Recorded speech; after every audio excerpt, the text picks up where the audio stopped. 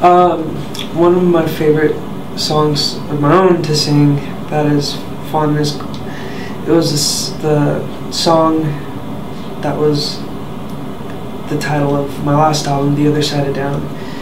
It was just kind of the theme of what I was trying to do with the album and where I was in that part of my life, and just trying to look on the good side of things and looking at things in a different way, different perspective, and just about putting one foot in front of the other and just keep on moving forward despite what may be going on or how confusing life might be sometimes. But that's a fun one. And also one called My Kind of Perfect, which is I call my love song because it's just kind of describing what, wondering what whoever that girl might be, or wondering what she's like, or if I've met her and just don't even realize it. It's a nice one for me to get to sing. Last Christmas with the Mormon Tabernacle Choir was one of the most memorable performances I've been able to do. It was just very different from other performances I've gotten to do. It was amazing having that large of a choir behind you and a full orchestra and that many people in the audience, 4 nights, and with that special of a choir, it was, I felt really small, but it was an amazing thing to be a part of such a big thing like that.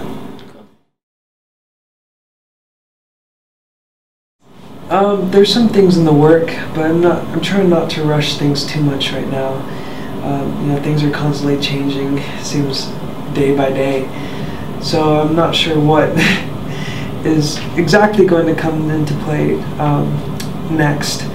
But they're definitely starting to have some works in some other projects and some other releases, albums.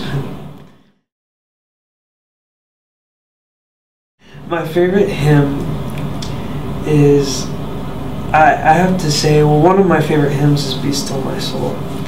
I really love that song. It's the lyrics and the melody have meant a lot to me. Then my favorite primary song, I love I'm Trying to Be Like Jesus. I think that one's a really nice one. Or the one that's the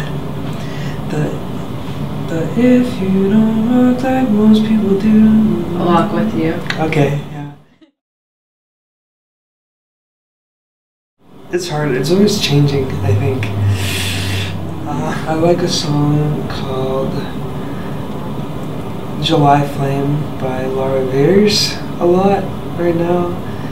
I also like a song called No Intention by Dirty Projectors.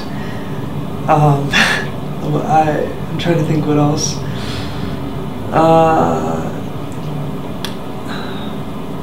I still like Fast Car by Tracy Chapman.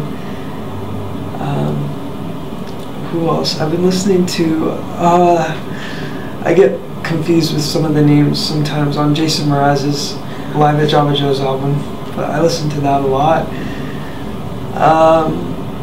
What else? Oh, there's a cover that Sarah Bareilles does of a Coldplay song. She does a cover of Yellow. I really like that too.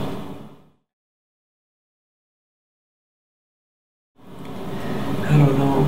I still don't think I'm famous or anything. I don't know. I guess it depends on what that word means to people. I take the word, I don't know. I look at it differently because of how other people usually apply that word to things. I mean, having a recognizable face and recognizable name or voice, maybe. I guess the time where it was just like, whoa, was when I came home during Idol. It was just amazing to come home after just where I lived and where I hung out and went to school. Coming back and seeing all the people there, it was really overwhelming in a good way. Like I was just overwhelmed by the support that my hometown showed, and I wasn't expecting it. So being able to come back and see how much everyone appreciated what I was doing meant a lot to me, and it just was really touching.